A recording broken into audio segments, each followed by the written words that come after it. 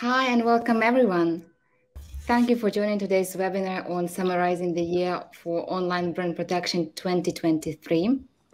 This is the concluding webinar for us for this year, and we are happy to spend it today with us, all of you who are joining us today. My name is Alona Bozemska, and I head up the commercial department for DomainCrawler. And besides that, I find great pleasure in hosting online events, just the webinars like this one. And today we'll dive into the trends and challenges the industry faced this year and all of the opportunities that might or might not arise the next year in 2024. And as always, our webinars won't be possible without the great speakers. And today we have two of them. I'll start with David Barnett, Brand Strategist at Stops. David has almost 20 years of experience in the online brand protection industry. And since July 2023, David has been working as brand protection strategist at Stops. He's an experienced thought leader with the extensive portfolio of articles and experience of speaking at the industry events. And besides that, David is the author of Brand Protection in the Online World. So that is really exciting, and welcome, David. Thank you very much. Good to be here. Yeah, and our second speaker is, of course, Rickard Wikström, the founder of DomainCrawler. Rickard has an extensive expertise in hosting, domain names, and everything when it comes to the SEO and IT security. Throughout his career, he's been founder and board member in numerous companies, including Stay Secure, Home Security, Internet Vikings, and the DomainCrawler. Thank you, Rickard, for joining us today. Thank you. Thank you for having me. We're looking forward. Of course, we too. And now comes my favorite, one of my actually favorite parts of the webinar is meeting the audience. So we'd love to get to know you. So I'd really encourage you to put down into the chat box your name, where you're coming from, the industry where you're joining us, and any other relevant or irrelevant, maybe fun fact you'd like with us to share. So feel free to put it into the chat. I know that we have a little bit of the lag between the broadcasting and the actual answers. So let's take a couple of the seconds here. Yeah, we have Jens there. Hi, Jens. I know that Jens is joining us from Ireland. Yeah, we have Niklas Jonsson from Scout Gaming Group AB, Fantasy Gaming. Nice to see you, Niklas. Yeah, and while everyone is putting down their answers, I'd just like to mention that if you have any question about the presentation or the follow-up questions to that, please put it again into the chat. We will make sure to come back to it during the Q&A. Now we also can see James O'Hanlon, trademark and brand protection. Jake Edwards, counterfind, also brand protection. We have Robin from Los Angeles. Nice, so many great people, the industry people. So I assume we will have a very interesting conversation very soon. So looking forward to that one. Hi, Margot. Yeah, really looking forward. I also would be interested if we have anyone from the domain industry, like from the registry or register perspective, because I know more and more domain industry related companies are looking into the brand protection area and that kind of services. So it would be interesting to see if we have any of them today. Hi, Amanda, corporate domain name provider in Sweden, .keeper. We have our friends there, so that's great. All right, so really nice to meet all of you today with us. Really appreciate your time and the opportunity that you joined us. So we aim to address again as many as possible questions during the webinar. And if you have any other questions after it, please send it to us and we'll make sure to answer them all. So the other thing that I wanted to mention is that this webinar will be recorded and we will be sending it to you straight after the event, as well as the slides of the keynote presentation. And so I guess everyone now wants to jump into the presentation and the insights from that, but just I have one more announcement to make. So as DomainCrawler is a provider of the domain data, we offer you exclusively the brand check for all of the attendees of this webinar. So right now, we will put down the link into the chat to the web form through which you can submit a brand name, and we will scan the entire internet, we'll scan our database and see if there are any online brand infringements that can be there. So, and the best part of it is that this report will have the visual part. So you will not have to deal only with the raw numbers and raw data. It will have also the charts, graphs, and everything around that. And also at the same time, again, this is the exclusive offer and it's free for all of the webinar attendees. So I wanted to make that announcement. And besides that, I guess I have to stop talking now. And without further ado, we'll turn the stage over to David, who will start with his keynote presentation. Please, David, the floor is yours. Thanks, Elena. Just bear with me while I share my screen. Apologies, everyone. I'm working on a single screen, so maybe a slight discontinuity while I switch over.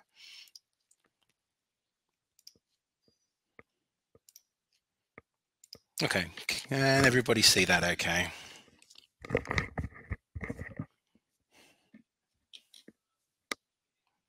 Okay. Right, well, thanks, everyone. Thanks for having me here today. I'm going to be talking about brand protection in 2023, trends, challenges, and opportunities, really specifically with some focus on Web3 and AI, and a bit of a deep dive into some developments in the new gTLD industry.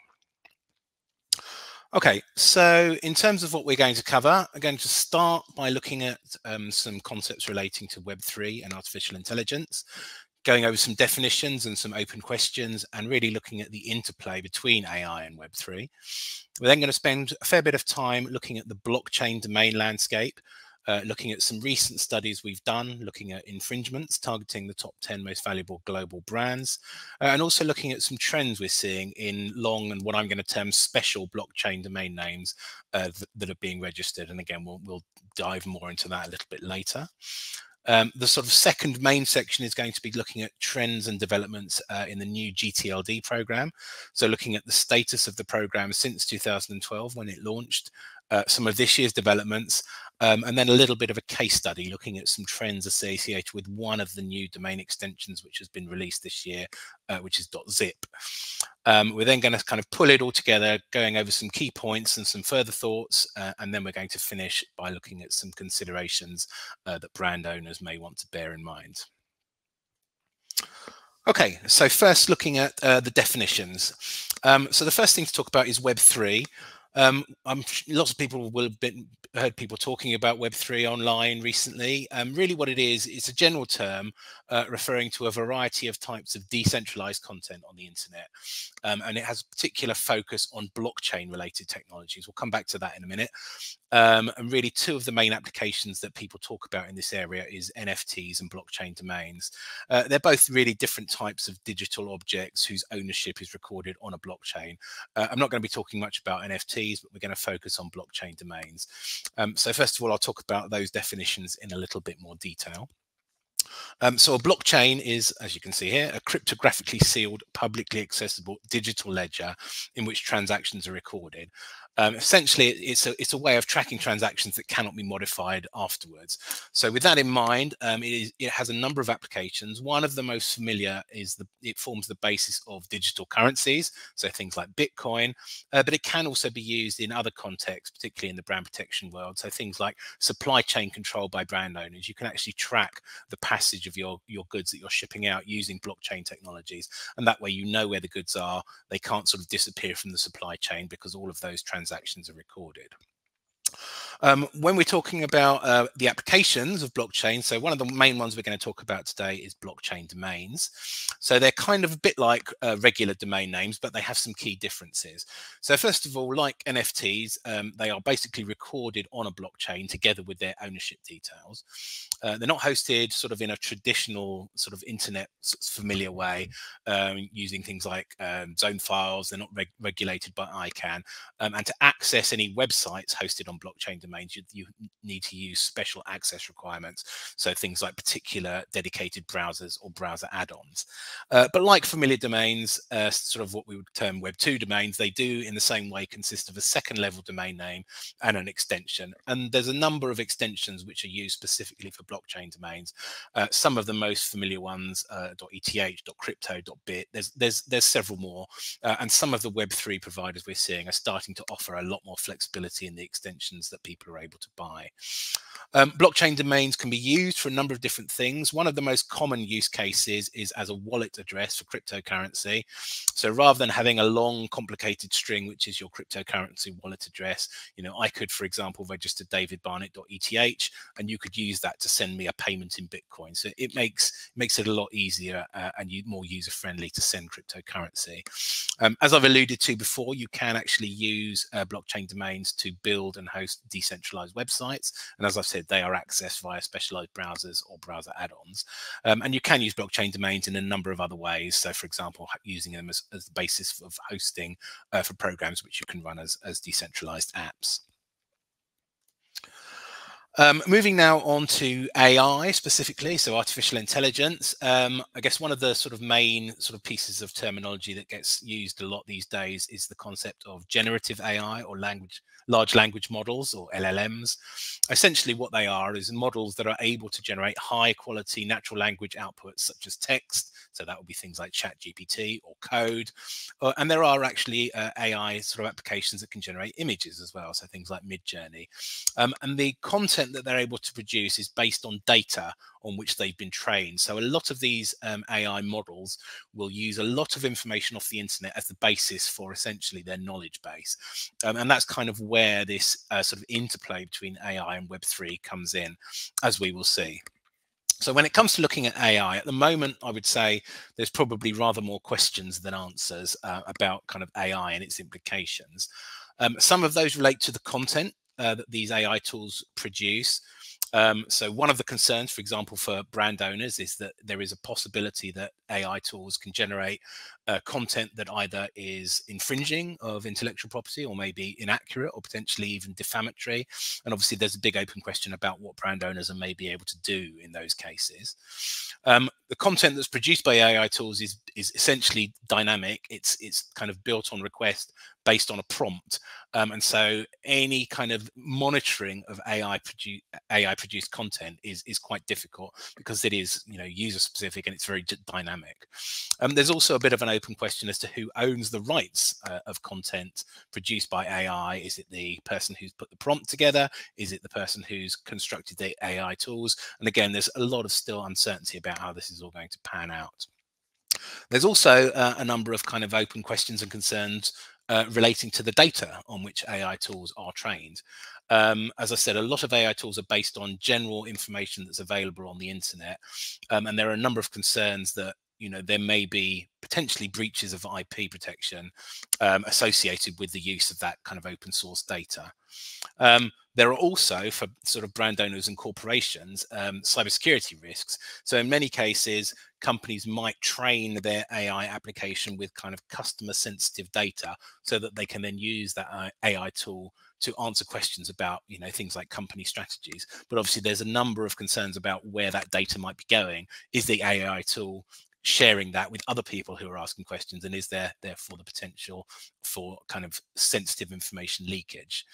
We're also seeing a number of kind of use cases where fraudsters are using AI tools to generate more effective malware or phishing emails. So although that's not kind of changing the type of content that's kind of out there, it is certainly increasing the ease with which criminals are able to put this content together.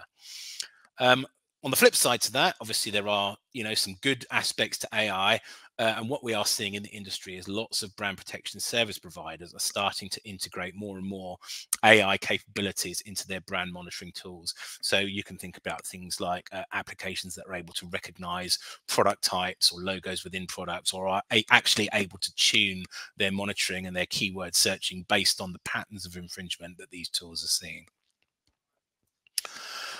So I've mentioned a couple of times that there is a bit of a sort of interplay, if you like, between AI and Web3. So the way this has kind of manifested itself, so there were a few news stories kind of floating around, really around the start of this year, where Web3 and the metaverse had been declared dead by various kind of industry experts and other industry leaders, really because they were turning their attention towards developing AI applications instead. Now, as I've said, what these AI tools tend to do is they will use training data which they source from other platforms. So a lot of these tools were getting their information from social media platforms, things like Reddit and Twitter and so on. And what happened off the back of that is that various of these platforms decided to introduce initiatives to actually block this, or at least monetize it in some way, rather than letting these AI tools just kind of use their data indiscriminately. Off the back of that, we saw various bits of social media being locked down to some degree. So, for example, in April, we saw Reddit announce a plan to charge for use of their data API, which led to a number of subreddits or communities being made private or going dark. Twitter in July announced a plan to limit the number of posts which these types of tools will be able to read, to prevent, as Elon Musk put it, extreme levels of data scraping and system manipulation. Obviously, the problem with all of this is it's kind of seen as contrary to some of the values that your internet users expect, which is the ability to create and curate content, and also have privacy and the selection of when and where to use your privacy built in. So really, the upshot of all this is that some of the issues that arise from the development of these AI tools may drive users towards these type of Web3 technology that we were talking about, purely because they are less prone to regulation and restriction.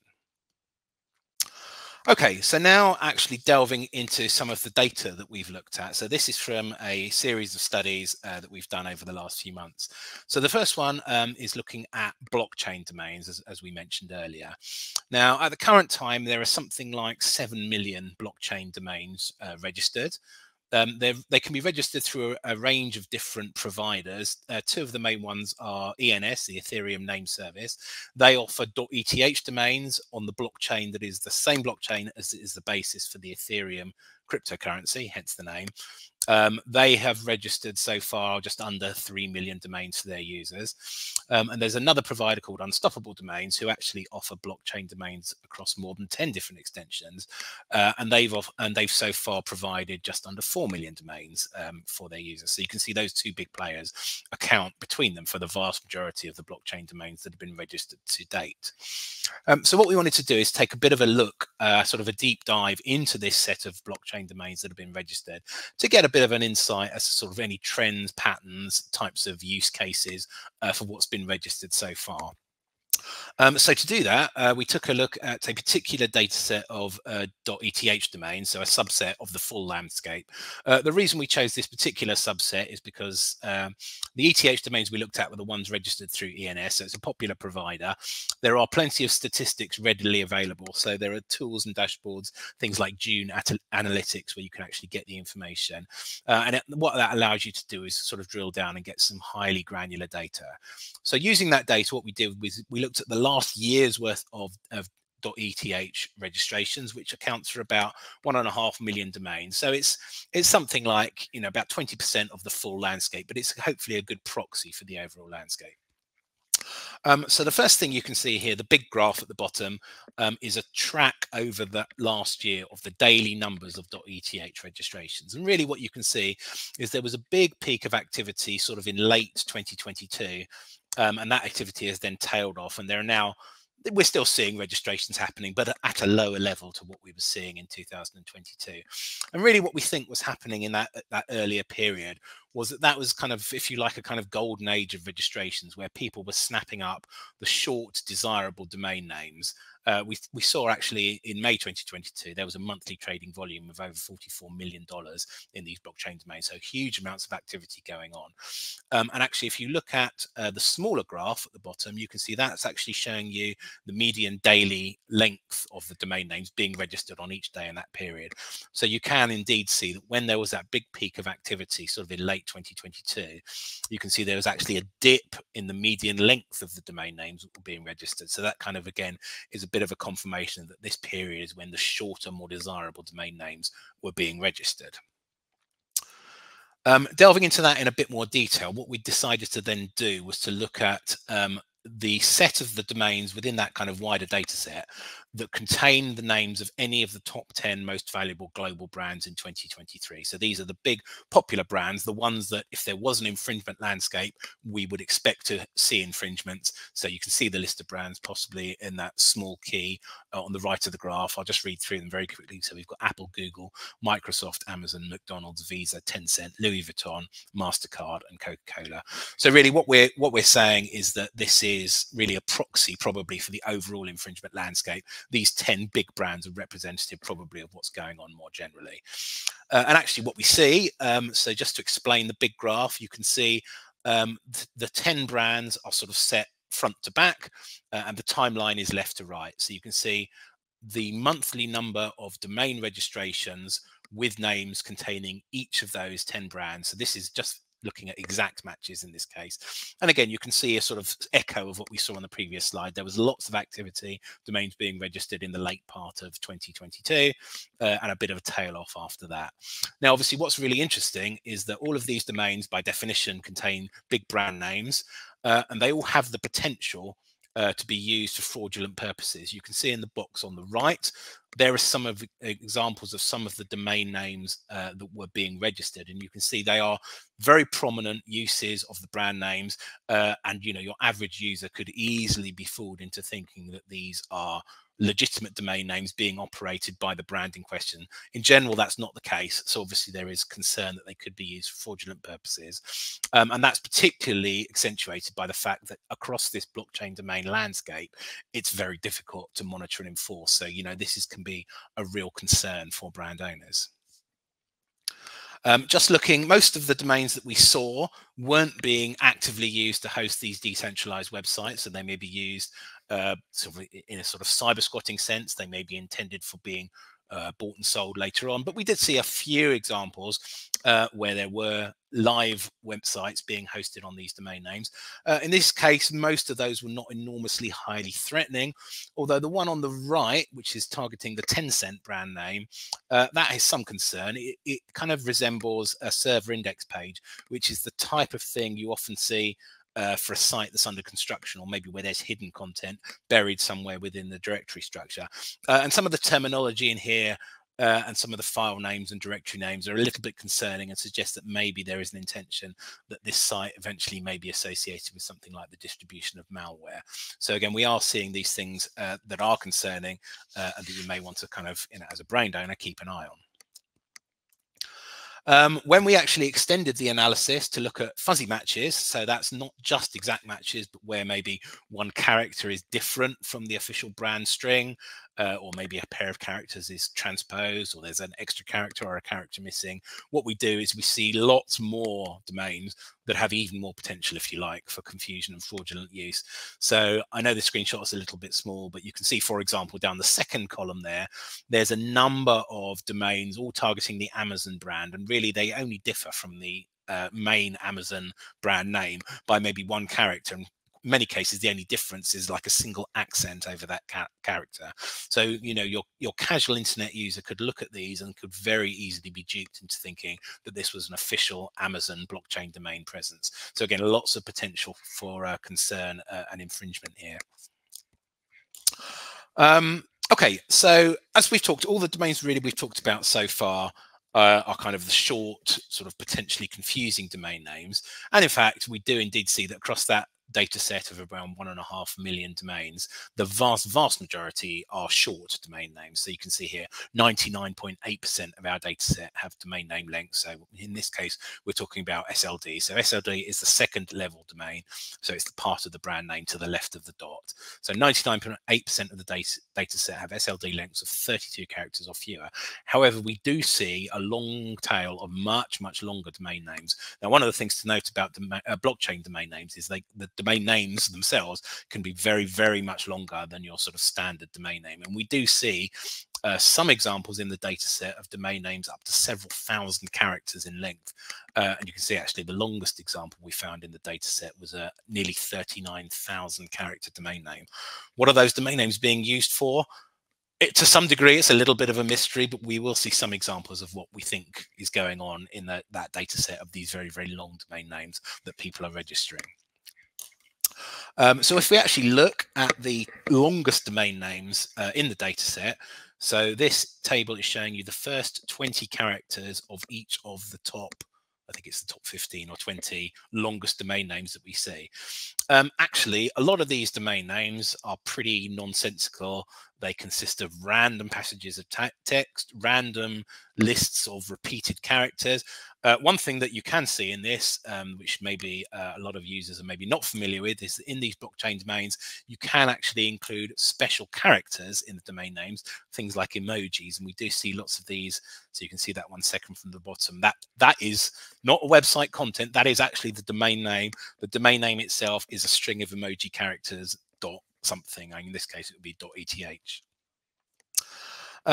So looking in a little bit more detail at some of the patterns in here, what we're doing here is we're looking at a measure called domain name entropy.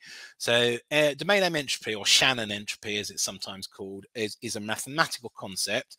What it allows us to do is analyze a domain name, so just the domain name itself, and sort of quantify, so actually put a number on the measure of randomness or information contained within that domain name itself. So generally, if a domain name has high entropy, what that's telling you is that domain name consists of a large number of, particularly if they're non-repeated characters. If it's a large number of repeated characters or a much shorter domain name, it will tend to have lower entropy. So the figure on the left is a histogram showing you the entropy values we see across the data set. So you can see there's a peak in the middle at an entropy value of about 2.4, and then the values tail off to either side. The table on the right is showing you a scatter plot of the Shannon entropy of the domain names against the domain name length. So every dot on that graph represents one of the domains in the data set. Obviously, there's a lot of information in there. Some of the things to pull out is that some of the domains we do see have very high entropy values. So if you look, you may be able to see in the graph on the left, there are a small number of domains cropping up at very high entropy values. So that's where we get these large numbers of non-repeated characters. So these big strings of emojis and other characters will tend to have high entropy. The other thing to note is that on the graph on the right, some of the very longest domain names in the data set have very low or even zero entropy. So you can see there are these few little black dots sort of creeping along the bottom axis on the right hand side of that graph. What that is when you have a very long domain name which is consisted of just a single character repeated many thousands of times. So we do see people registering those for whatever reasons. Again, we'll talk about that a little bit later on. The other thing to say is that, as I said, these blockchain domains can include special characters as well as just kind of letters and numbers. We do actually see that there are nearly 3,000 different characters represented in this data set, and we'll see a little bit more of that as we go on. So obviously, not all of the long domain names consist of repeated characters. There are this class of what I'm initially terming other special domain names. I do have another name that I use to describe them, but I won't tell you what that is just yet, because I don't want to give the game away as to what we're looking at here.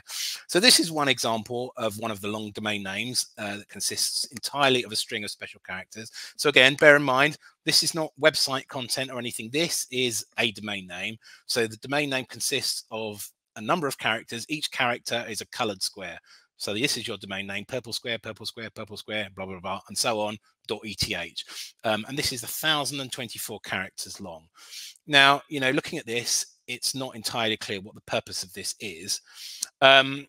Sort of looking at this in a bit more detail, sort of when I first started looking at these, one thing I noticed is that sort of 1,024 is a kind of a special number in computer science. It's 2 to the power of 10. It's also a square number, and it's actually 32 squared.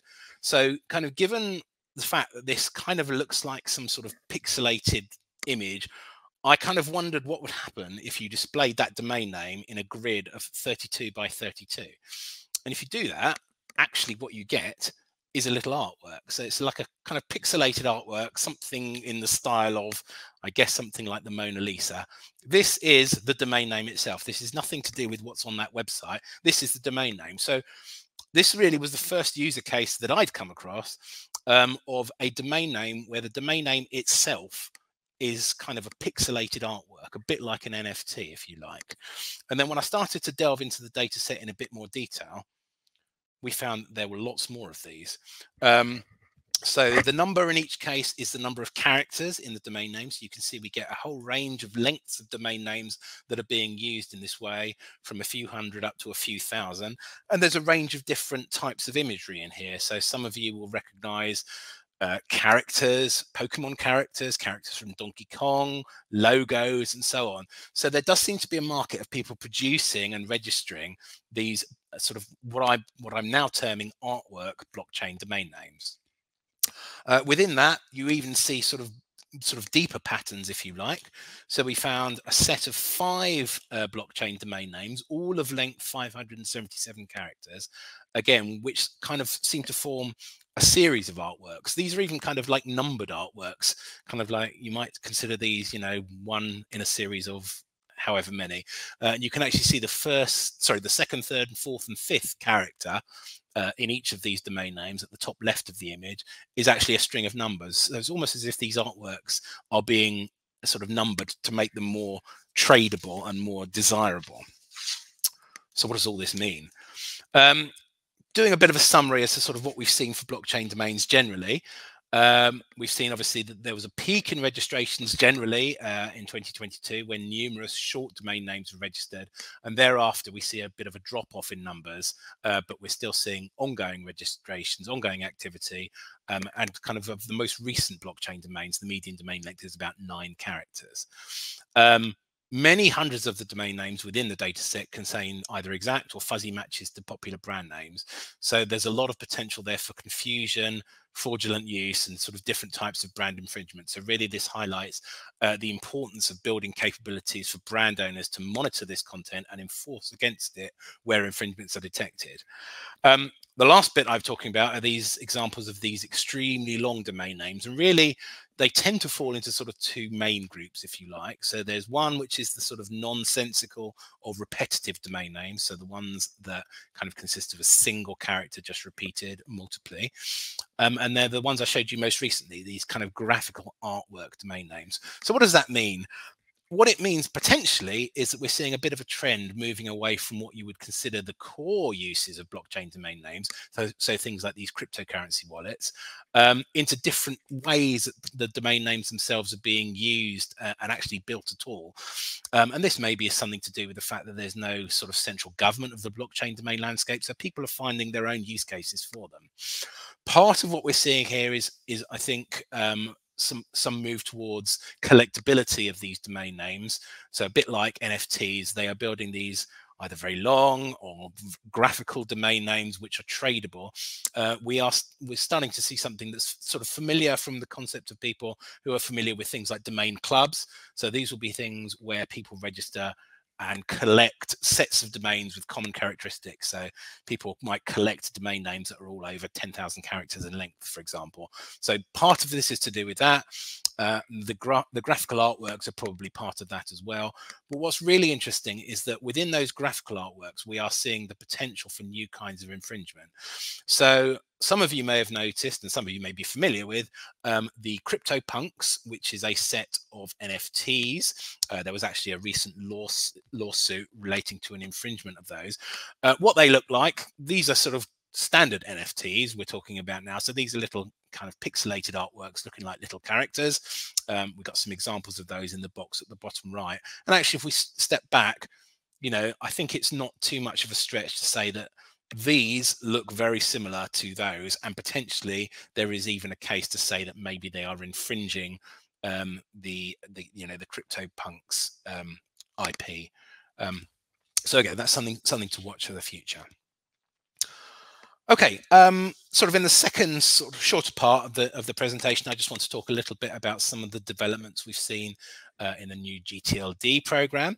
So some of you, I'm sure many of you, in fact, will be familiar with the new gTLD program. So it actually launched initially back in 2012 and consisted of a series of new domain name extensions added to the internet root zone, to the highest level of the DNS. So what happened is people were able to apply to run new domain name extensions. Several thousand applications were submitted. Since the start of the program, around 1,200 of those have been delegated, which kind of means they've moved into the potential for active use. And around half of those have already passed through the start of their sunrise period, which is basically the initial phase of launch where brand owners are actually able to apply for domains before they go into general availability. So really what you can see in the graph there, so that is the red line is the rise over time in the number of delegated extensions. The green line is the rise over time of the number of those extensions which have gone through their sunrise period. In general, there tends to be a bit of a delay between the two, and in some cases that's due to sort of disputes or discussions over how those extensions are going to be managed and how they're going to be used. Within the data set of new gTLDs, so the sort of 1,000 odd new extensions that have been released in the last 10 or 11 years, there's a range of different types of TLDs. So some of those are descriptive. So you may have come across things like .bank, .insurance, which are kind of designed obviously to be descriptive of the type of website content that's there. And there are also things like .brands. So brand owners can actually apply to run their own .brand extension. So for example, Barclays Bank registered .barclays, and they host many of their main corporate websites on a .barclays extension, which is, you know, great for being able to educate your customers that that's where your official websites are, and anything outside of that potentially is an infringement. Really, some of the issues that we've seen in the sort of new gTLD landscape so far is that many of the extensions are disproportionately targeted by abuse. So we see disproportionately more websites on these new extensions being used for things like phishing, malware, brand infringements, and so on, than we do across some of the older, more familiar TLDs. And there's a few reasons why that's the case, even though many of these new extensions have brought in improved enforcement and blocking processes. And really, the main reason why we're seeing this abuse on these extensions is generally because it's pretty low cost to register domains, and there's often not much sort of stringent requirements over who can register them. So they're very popular with infringers. We have also seen, sort of as the landscape has played out, that there have been a number of issues where there have been disputes over who would control a particular extension. So for example, Amazon, there was a long ongoing dispute between Amazon, the brand owner, and a number of countries in South America and kind of the Amazon region over who would ultimately control that extension, which has actually only been resolved fairly recently. However, when it comes to kind of what we might look at going forwards, there is actually a new round of applications set to launch in 2026. So again, something there where brand owners might want to think about whether they want to apply to run a new extension. Maybe they want to apply to run their own .brand extension. In terms of what's happened in the gTLD landscape most recently, There have been 14 new extensions entering their sunrise periods this year. They're listed here. And some of those do have specific security risks associated with them. So I mentioned we were going to talk in a little bit of detail about one of those extensions, .zip. So that is a domain name extension, a bit like .com. But obviously it is also a file name extension. So many people will be familiar with zip files, a kind of data compression file. So there is the potential for confusion between a domain name and a file extension. And there's a number of ways in which that confusion can manifest itself. It could be that file names are sometimes interpreted as URLs by email clients. There is the potential for the owner of a website to harvest potentially sensitive information. So for example, if you were to register the domain doc.zip, somebody online who's trying to access a file with a sensitive file name .doc as a zip file, depending on the client they're using, that client could interpret that as a request for the website. And if you're the website owner, you could view that request, and that would potentially give you information on the file name of that sensitive document that was being requested. So there's some sort of slightly subtle security issues going on with these, and obviously various other ways in which these threats can manifest themselves. So, there's potential for malicious domains to be disguised as links to files and so on. This is all not just hypothetical. We did see phishing attacks targeting a number of big brands within a week of launch of the extension, the .zip extension. Within 2 months after the extension launched, about 30,000 domains had been registered, so quite a lot of uptake. And you can see the list of second-level domain names that were registered: apk.zip, css.zip. These are all file name suffixes, so they all potentially have the same security risk as what I mentioned just now for doc. And also within the .zip sort of landscape, we saw well over 300 domains featuring what we would term high-risk keywords, things like update, install, download, invoice, the types of keywords that you would expect to see for domains that are being used potentially for phishing or malware distribution. Here are some examples. This is 3 .zip websites. 3 domains which result to active websites, I should say. They all kind of sort of host their content and present it in different ways, but they all have the potential to be distributing malicious files. So again, there's a real suggestion that people are kind of using these hooks to actually distribute malware to internet users. This is a bit of a plot, again, looking at Shannon entropy. So this is the entropy of the domain names. So again, I won't go into this in too much detail. I'm aware we're sort of starting to run short of time. The blue histogram there is the spread of entropy we might expect in a typical data set of domains. That's actually from previous study. And the red histogram is for the .zip registrations. And you can see that actually the peak for .zip is a much higher entropy value than for your sort of usual standard domain data set. So what that's telling us is that .zip is disproportionately highly populated with long, nonsensical, these high entropy domain names. Various studies have noticed that these types of domain names are quite often indicative that the registrations are automated, and it's the sorts of things that people will do when they want to use those domains for fraudulent use. So things like for malware distribution or for creation of phishing sites on random and sort of throwaway domain names. So just to wrap up, so we've covered quite a lot there. There's a few, I guess, main flavors of what we've talked about. So the first one is to say that although there's no actual necessarily tie between AI and Web3, what we've seen is that a number of the developments and the events surrounding the developments in AI actually drive indirectly a number of issues relating to brand and IP protection, and could potentially push people towards the use of Web3 technologies where there's kind of more privacy. There is also obviously a lot of open questions about kind of the legal status of various AI and Web3 products. And I think probably going forward over the next few years, there will be some requirements for updated legislation to reflect the new threats. Obviously, we've mentioned that AI technologies going forward are more likely to be incorporated into brand monitoring and enforcement tools to help combat some of these threats. So it's kind of a bit of a double-edged sword, really. The Web3 landscape more generally presents a number of new risks for brand and IP infringements, and obviously we've looked specifically at blockchain domains. Some of the other applications and threats that we've not really talked about, but I'll just kind of touch on, So the fact that there's no centralized governments raises the possibility for name collisions. So that's things like the same domain name potentially existing on multiple blockchains, or there being collisions between Web3 and classic Web2 domains.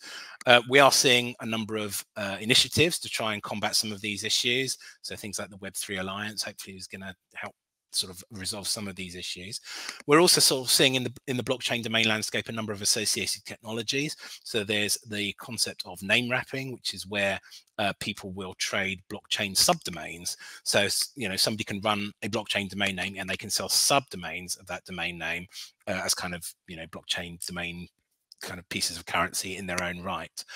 We're also seeing the emergence of these DAOs, decentralized autonomous organizations, which are entities managed by blockchain-based programs. So we are starting to see that being used to do things like administer company votes and company decisions. So again, lots of open questions about the implications of that as well. We're starting to see the emergence of some new trends in the use of blockchain domains. So we've talked a lot about these collectible and tradable domains. And obviously the new gTLD program, the thing we talked about last, that is continuing. Obviously we're seeing security risks, so things like what we were seeing with .zip, and potentially we see more of the same with the new round of applications set to begin in a couple of years' time. One of the issues that I talked about, name collisions, that has potential, as I've said, between Web 2 and Web 3. So one example we have seen of that, one Web 3 provider is offering .io blockchain domains, Web 3 domains, but obviously .io is also an existing Web 2 extension. So again, there's a possibility that the same domain can exist in two different contexts, and what happens in terms of how browsers interpret that, what's the IP implications of it, and so on. So just to wrap up, some sort of additional considerations for brand owners. Really, I think we've highlighted the importance of proactive monitoring and enforcement, and in some cases that will require new technologies and new enforcement procedures. As things continue to progress, we might want to see brand owners thinking about their defensive registration strategy across the blockchain domain extensions and the new gTLDs, maybe where they don't want to register a .brand, obviously making use of things like blocking or alerting mechanisms. Obviously .brand extensions, there's lots of use cases for that, which again we can talk about in more detail in a subsequent session. Kind of the final thing I'll leave you with is obviously .com still kind of is king in the domain name world in some ways. It's still by far the most popular extension, but we are starting to maybe see an environment where brand owners will maybe need to think about moving away from .com for their primary web presence. And there's a few reasons why that may be the case.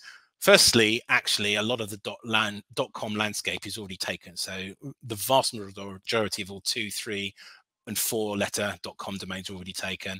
Many of the 5-letter domain names. So there's actually not a lot left in terms of short strings.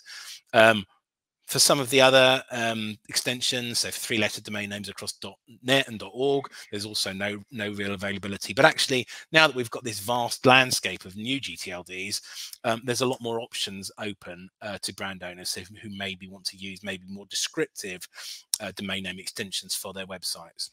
So we might start to see more of what we've seen in terms of this repurposing of TLDs. So we've seen things like .ao being used for technology companies, .ai for artificial intelligence companies, and so on. That's not what those extensions were for. They were originally country code extensions in their own right, but they've kind of been repurposed for new sort of business applications. We might see similar things going on elsewhere.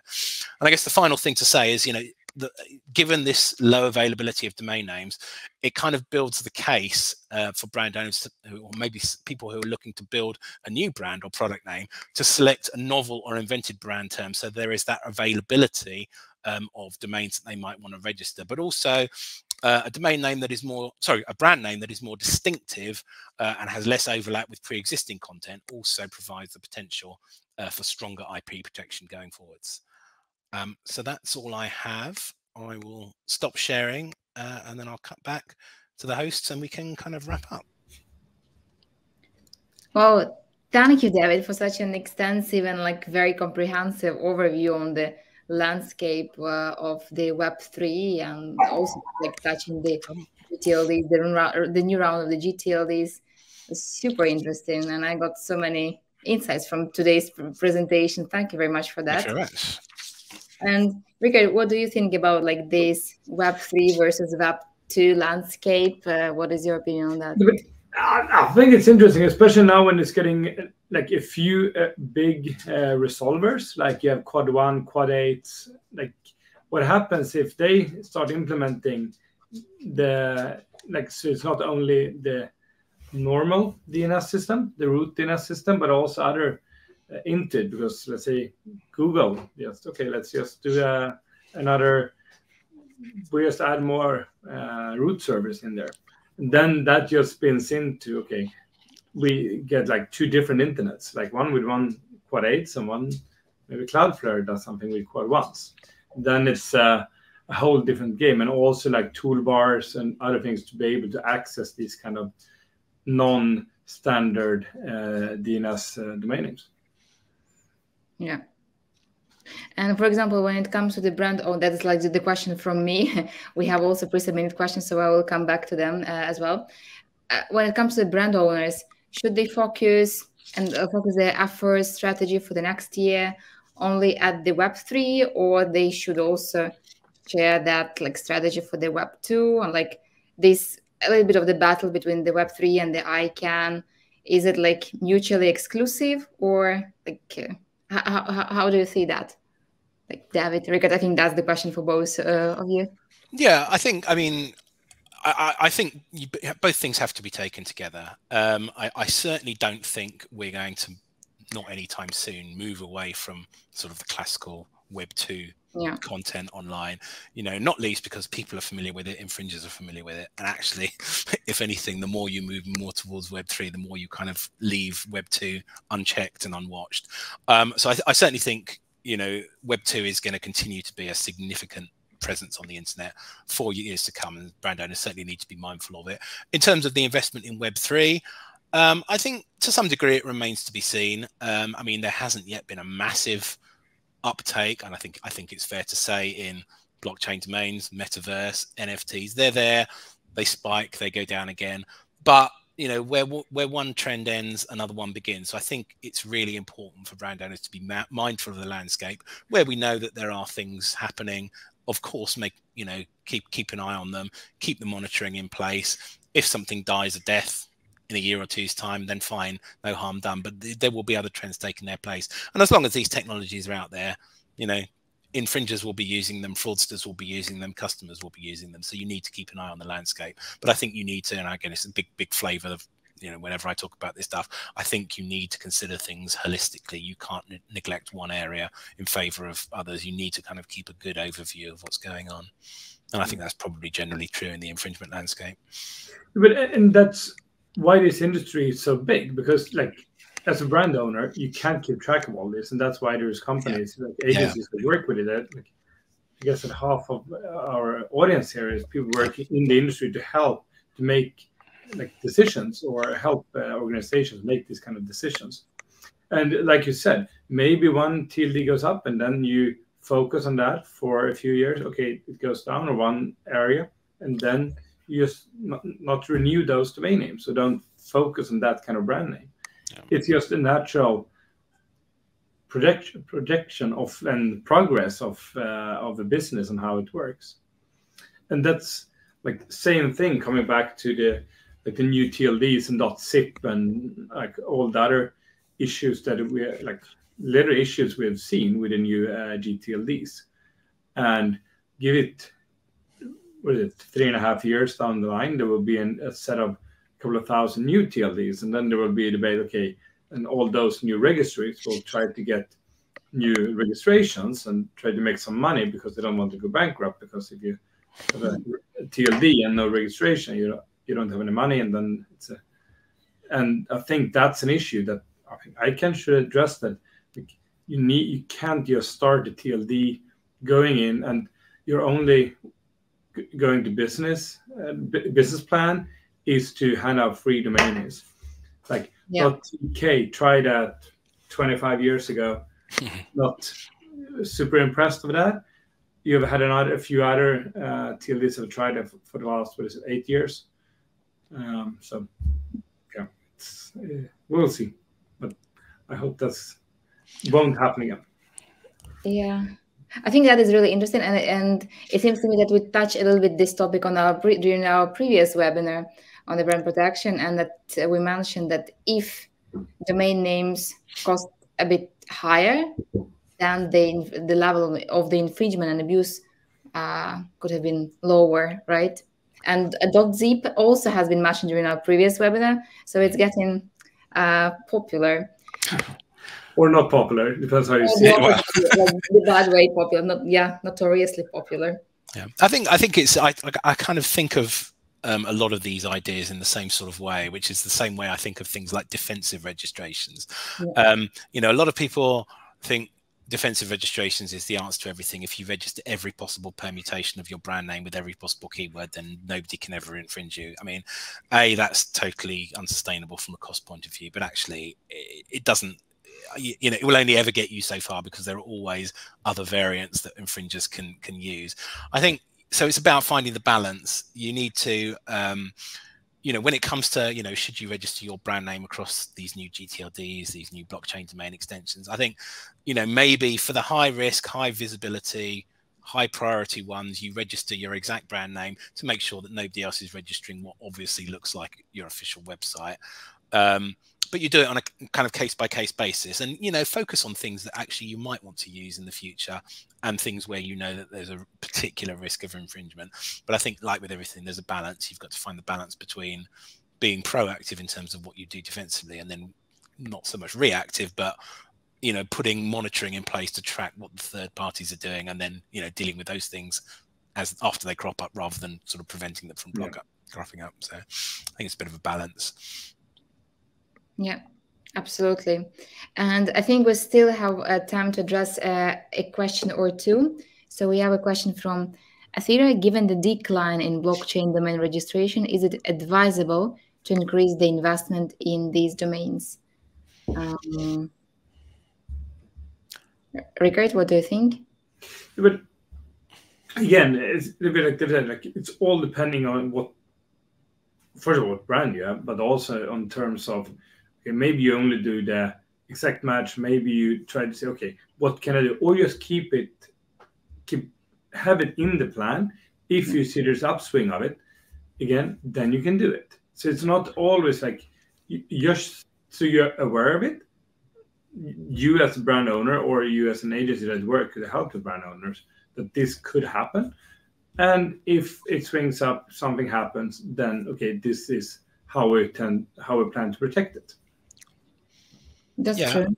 I think that's right. I mean, it kind of goes back to what I was saying before. You know, you need to find that balance between keeping an eye on it and, you know, spending all your money sort of, you know, on it.